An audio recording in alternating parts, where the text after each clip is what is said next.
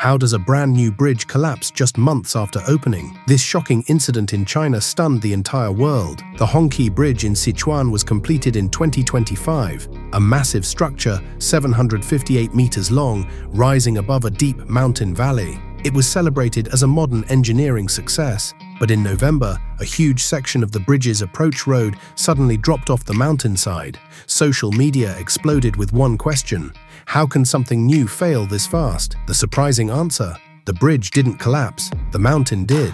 Engineers spotted cracks a day before. The ground beneath the road was shifting. That night, the slope kept sliding. By next day, a massive chunk of the mountain gave way, pulling the entire approach road down with it. Luckily, the road had already been closed, so no one was hurt.